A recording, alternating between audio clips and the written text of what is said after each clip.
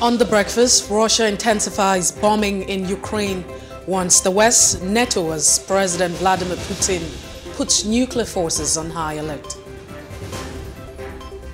Top 10 Electoral Acts Amendment Bill signed into law by President Muhammadu Buhari. How will they profit the electorates?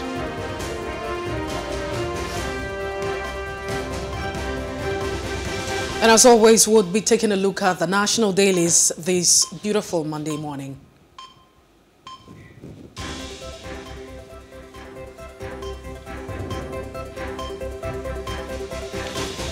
It's a beautiful Monday morning. We're back with the Breakfast on Plus TV Africa bumper package of discussions and analysis for you.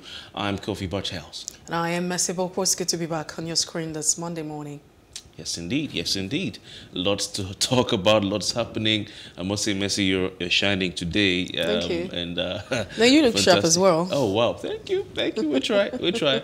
A lot to talk about. You know, the weekend was really busy. And Nigerians were busy. So we would start with a top trending, segment and look at what's been talked about. I followed the N.D.L.E.A discussion online. In a part of Lagos where they went on a raid. Some persons were said to have died in that raid. And not a few Nigerians came out, especially the young people, to lambast the National Drug Law Enforcement Agency for invading a part of Lagos island called Pate Street in a sort of a drug bust, a sting operation, we would call it that. We heard there was at least one casualty. The National Drug Law Enforcement Agency has come out with a statement, which we have, and through the spokesman of the National Drug Law Enforcement Agency, Femi Babafemi, he has had to say that the agency and its officials, yes, indeed, went for that operation. Yes, indeed, that those that were seen in that video, viral footage shot with someone's phone, operators of the N.D.L.E.A.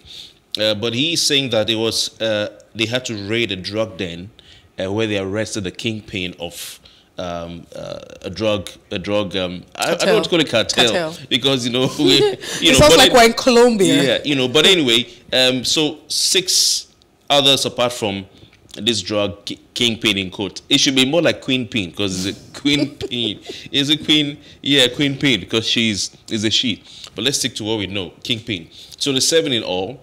The N.D.L.E.A is saying they recovered 5,826 kilograms of drugs. And then they put the video out because, of course, Twitter was the place where this, back and forth. I think the N.D.L.E.A officials were feeling the heat of backlash from Nigerian youth. But we have the video, the viral footage. This is user-generated content.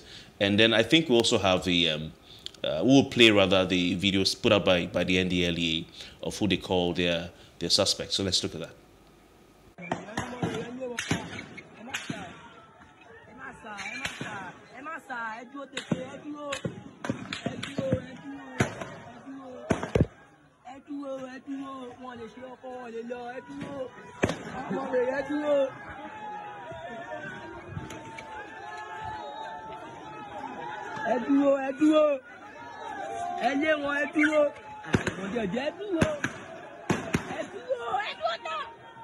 Ọ̀pọ̀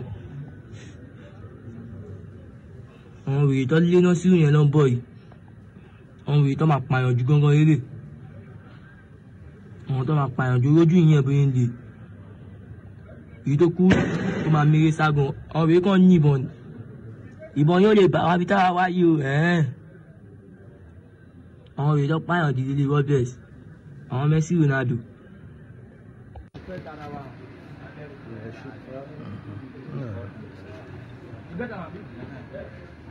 Yeah, everybody smile, look at.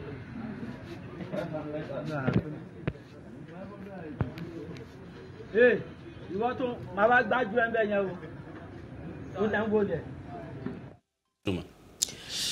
Well, we actually saw that video and really, it's been a lot of conversation ongoing. So you can see the video just before, we got back on screen. The question I was asking is why they're being asked as well. So, but to be very honest, there's nothing wrong if you have the N.D.L.E.A, going after the drug kingpins. You say it's a queen pins. But I just think it's a generic, to just describe those who are in the cartel. Yes, definitely, definitely. But, I think that what's been queried here is the mode of operation. That's what a lot of people have talked about. I mean, for a second, I just wondered what's going on. It feels like what we see in the movies. And I did mention Colombia. It's already looking like we're, what's his name again? The guy on Netflix. So, no, let's just continue.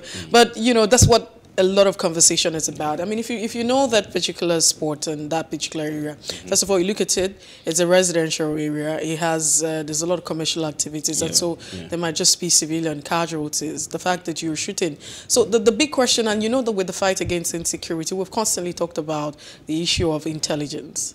So in my mind, I'm wondering, is it not possible that these drug lords and kingpin and queen pins could actually be picked out without having to, put out all of that display? Even though we hear the N.D.L.E.A say they were going to make some arrests, but they were rather repelled, they were attacked, because these drug lords actually enforced, had, their men come through to attack them, and that was the case. But in the videos that we have seen, I haven't really seen any, shooting from the N.D.L.E.A and then also being, shooting from going their way. Yeah, going their way. So I'm just wondering, where did the attack come from? And so the mode of operation is one thing that Nigerians have questioned. A lot of people have talked about that.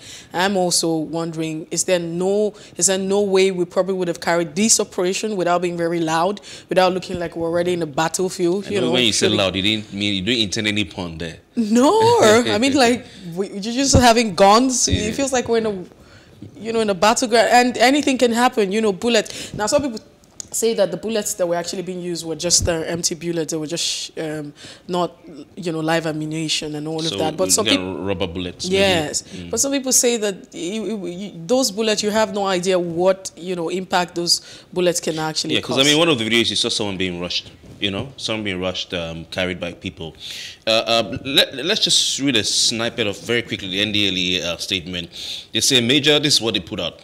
A major drug kingpin, operating in notorious Pate, Lagos Island drug haven in Lagos State, they put her name, has been arrested along with 6 other suspects by the N.D.L.E.A with 5,862 kilograms, that's a lot, of assorted illicit drugs. They mentioned loud. And okay. No wonder you were very particular when I said loud. Loud, yes. You look at the bench there, you see some bottles like cough syrup. So I thought that's probably codeine. They say following credible intelligence and follow-up surveillance on illicit drug dealing in Osho, Gambari, and Beecroft Streets. It's a Beecroft Street in Calabar, by the way.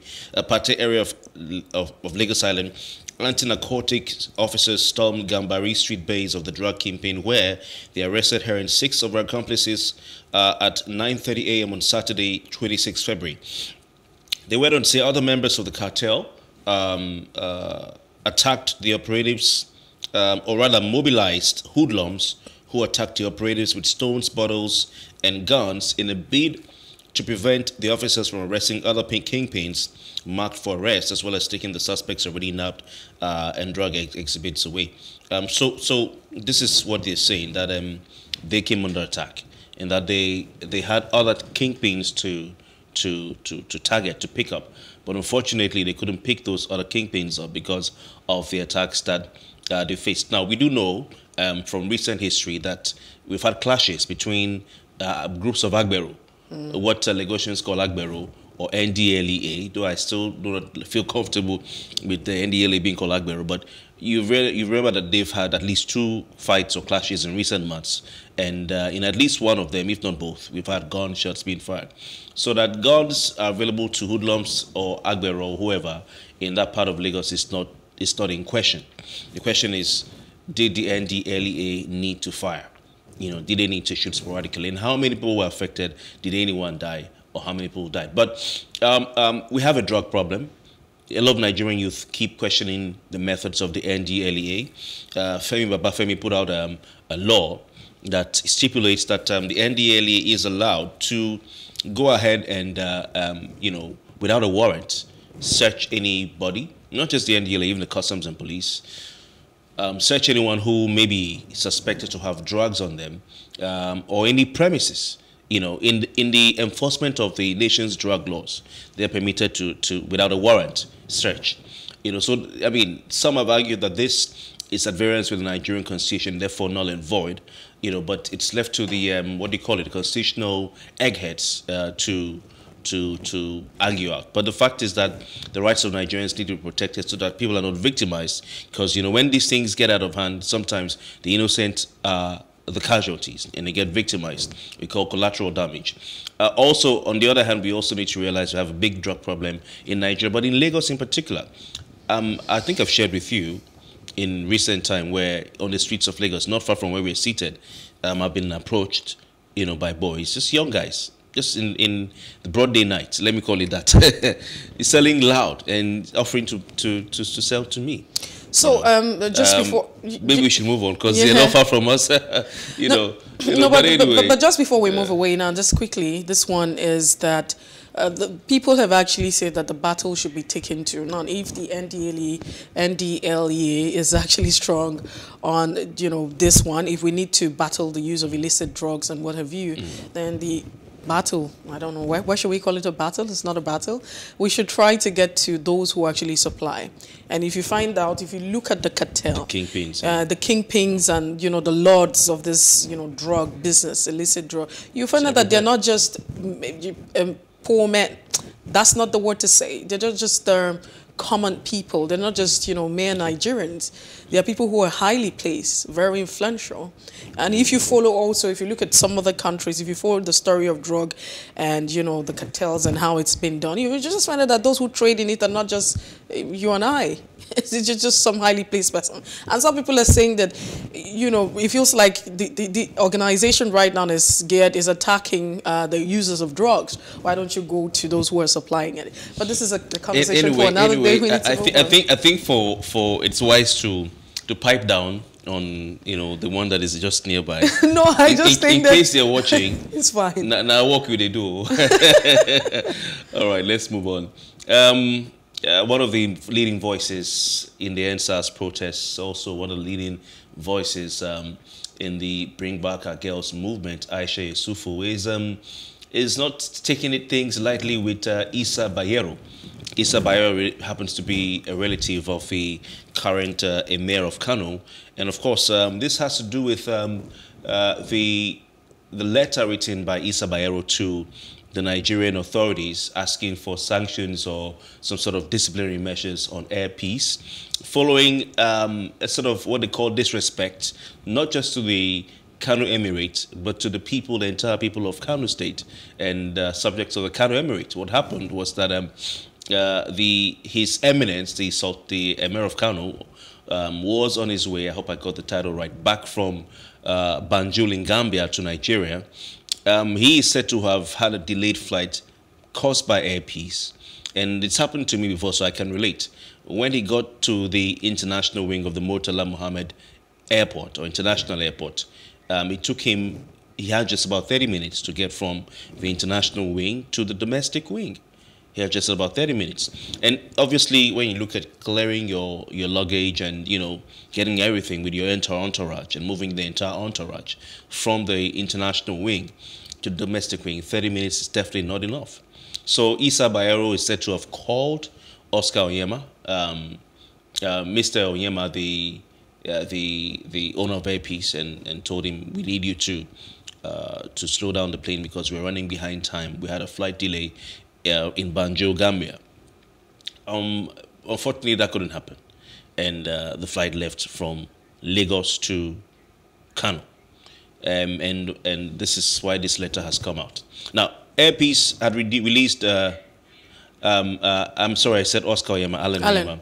Air Peace had released a message, a statement detailing their side of the story and calling out Issa Bayero and saying it wasn't true that they had disrespected the Emir of Kano, the Kano Emirate, and the people of Kano. That what they tried to do was simply to see how they can give the Emir and not put him in a position where the public will castigate him. And what they said was that they feel that it will even be against the image of the Emir and the Kano Emirate if the news gets out that the flight, which was already about to taxi at the time they called, was stopped on the tarmac or on the runway. Because of... yes, and then how to reverse. And they would have been there for about an hour before the mayor got there. You know, so they said, Your Highness, the mayor, we respect you, revere you. But all we did was to protect your image and that of Airpeace, because if people film you going into the aircraft just because after they waited for 1 hour, it won't be fair and to be good on you. However, the argument can be made for the mayor that he was delayed because of Airpeace from Banjul. You know, now what N.D.L.E.A is saying, that they didn't say they won't stop the plane. He actually made calls to the head of operations, I think, of Airpeace, a lady who called those on the airport on ground, and it was found out that they could not stop the plane at the time, and they wanted to get another flight, this time the 7 a.m. flight, because this was meant to be another, I think 7 a.m. flight from Lagos to Abuja, and then from Abuja to Kano. That's what they wanted to do at no expense, extra expense rather, to the Americans. So if you ask me, which I think is actually a fair deal at the end of the day, because this is actually a flight that's also transporting or conveying, you know, all the passengers who probably would have been on different assignment. And yes, we totally understand the fact that this is a very prominent person. He's an emir, but also let's also look at it.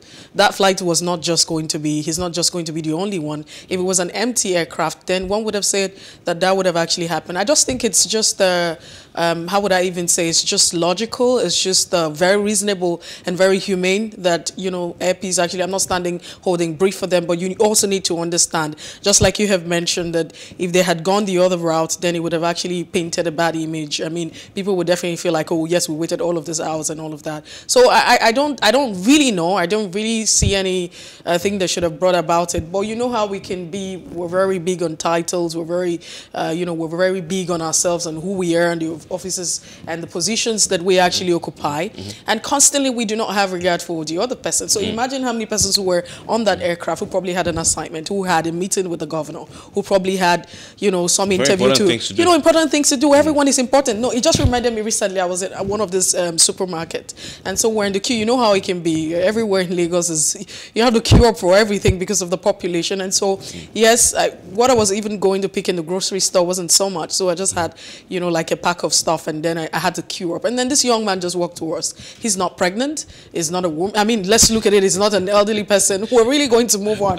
But you know, the idea, yeah, you know, because you have to make excuses for this person. You call them older citizens. You know, you look at older. Okay, he was a senior citizen. So he's not a senior citizen. He's not pregnant. You know, nothing is wrong with him. So why can't you wait in the queue? And then you come to say, oh, can you excuse me? Everybody is going somewhere. It's important, and this is part of the reason why we constantly, you know, need to imbibe this as we proceed in the course of but there is a case for the emir here, bearing in mind the fact that his flight from Banjul was delayed. I was on a flight from Accra some years ago with the same airline. You know, I won't mention their name, but they also have a blue and red, you know, logo. They delayed me in Accra for 4 hours. I got to Lagos, and the flight to Lagos, by the time I got to the local wing, had jetted off. I was going to move from Lagos to Port Harcourt. It had gone. And I wasn't compensated. I wasn't given anything back, you know, despite all I tried. So these airlines get away with a lot, you know, that they shouldn't get away with. You know, so if he wasn't the mayor, or if he had no call, what would he have done? To get back. But so do you blame the airline now in Nigeria? Do you blame Airpeace? The next flight from Lagos to Kano was going to be at night. I think either 6 p.m. or 7 p.m. I need to check. But it's on the statement that we just put on the screen. The next flight to Kano from Lagos Airpeace would have been at night. So if it was anyone like you and I, or the Emir had not said anything, he would have had to stay at the airport till night. So the airlines need to also, whilst we're not saying that they should stop a flight, they should also admit and say, we delayed and we are sorry for delaying you. You know, and work on these things. You know, they get away with a lot and it's not too good. Well, moving away from that, we're also looking at the conversation that's making the rounds in different spaces is the fact that Russia invaded Ukraine, and that has affected, you know, the global community. As much as we want to look at it, Nigerian students also in Ukraine and also in Russia have been affected by this. Now we have reports saying that some students have been denied access. I mean, the rescue train that's ongoing and the rescue mission ongoing because the airspace has been shut out. So we have outcry from Nigerians who are saying that they have been discriminated against as they're not being allowed, to the train from different ports that you have from Poland and, and other parts, surrounding Ukraine and even Russia so they can get to a safe space. It calls for a lot of worry. I mean, it calls for a lot of concern. But the big question here is a lot of people have said a lot, but the question here is what is our relationship? Because this is what happens when you constantly have, the Nigerian ambassador to Ukraine, Russia, you have all of these relationships. What is the Nigerian government doing to ensure that, at this time, because it's a conflict, it's a period of conflict, it's a time of war, it's a war zone. Even though some people are saying it's not the very conventional war that you want to experience or we usually would see, but however you want to look at it, it's a conflict zone. And in conflict situation as this, what is the Nigerian government expected to do to protect our citizens who are in this particular, kind of conflict? If rescue mission is going on, how can the Nigerian government help? We have the embassy, the Nigerian embassy, we have, foreign minister, we have the Nigerian ambassador in these countries. And so what is actually going on? What efforts have been? Yes, we know that the government has come out and put several statements, but how effective it is. And the issue of discrimination. So it's really, really saddening, Kofi, because you find out that right now, even in the midst of conflict, it feels like, racism or discrimination, we don't know what it is. It's still very on. And this is a time where humanity should be the watchword. Everybody should be talking about the fact that you're a human being. It doesn't matter the color that you have. As long as you have the, necessary documents, which I think that these persons are not illegally, living in this country, because that would be a conversation for another day. But fingers crossed, let's see how all of this pans out. Yes, indeed. A number of Nigerians have been filmed, interviewed by international, media, and I did watch one. I don't know why we've not sent you to Ukraine to cover for us. It won't be with all your talent, you should be there. But anyway, so one of the young men said that he was on a queue to get across the border, I think, into Belarus, and to Hungary or Belarus, I'm not sure. But he was asked to go back, for the Caucasians to pass. And this is really worrying. This is really worrying. There are a lot of, quite a sizable amount of Nigerians in Ukraine. Even while the Crimean, war has been going on, there are Nigerians in Crimea, there are Nigerians in Donetsk, there are Nigerians in the Donbass area. The Nigerians in Kharkiv, the Nigerians in Kiev, in different parts of Ukraine. A lot of medical students are there in Ukraine. Yesterday it was a Nigerian comedian, Craze Clown, who was on Twitter, telling Nigerians about his experiences in Ukraine, why he went to school there, and that he has family, a sister and others are in Ukraine. And so it was almost like a live update as to, we all know when they cross the border and everything, and calling on Nigerians not to condemn Nigerian students who go to these countries, because the fees were quite affordable at the time. The Naira was stronger than now. But on the part of the federal government, Geoffrey Onyema, the Minister of Foreign Affairs, put out a statement via Twitter yesterday. He says that I spoke on the phone with the Minister of Foreign Affairs of Ukraine, Dmytro Kuleba, expressed sympathy for the needless loss of lives, destruction. Let's just go to the major thing. He said that the Minister of Foreign Affairs of Ukraine reverted to state, it's official, no restrictions for foreign nationals to leave the country exists. Problem is a result of chaos on the border and checkpoints leading to them. I'm personally coordinating with our missions in Ukraine, Poland, Russia, Romania, and Hungary to ensure we get our citizens out of Ukraine and bring back to Nigeria those ready to return while supporting those who are ready to remain in Ukraine. Now, the minister went on to say, we understand how difficult things are at the border. We are reaching the higher authorities in those countries and International Organization for Migration to assist people suffering at the borders. Missions have been directed to send staff and buses to border points in the respective countries to transport our citizens. And so what's happening is now the authorities, I think, in Hungary, I think probably in Poland, but I know about Hungary, have brought up a new visa policy that if you are able to get into Ukraine, and this is what the minister was saying, you have to make sure you have your Ukrainian, visa, or resident permit, and then you also have your Nigerian passport intact. So when you cross the border, you have these documents, you are entitled to a 3-month visa in Hungary. You can stay there. Okay. And if you want to leave, you can leave from there as well. But I think we have a video. Yes, let's take a look at this video of Nigerians not allowed into the rescue train. Yeah. What did you do this one and put in?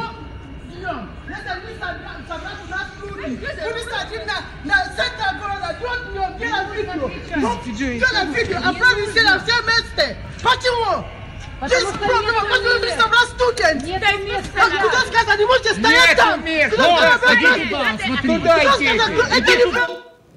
Really sad. Very, very disturbing scenes right there. Very disturbing scenes right there. You can see a rescue train with Nigerian, nationals outside. It's about the skin color, really. And even at war times, I mean, even conflict situation. Should we not be, considerate that that's another human being in the cold? I'm trying not to, get in my feelings at this point in time. A country that the entire world is coming together for, a country that the entire world is banding together for, including African countries. It's really sad to show that they can't even be fair and humane to other people. Well, that's so much that we can take at this point in time. We'll definitely return with top trending conversations surrounding the different spaces and of course generating conversation in our own space. When we return, it will be time for Off the Press. We do have our guest Opunabo Nkotaria, who's on standby. He joins immediately.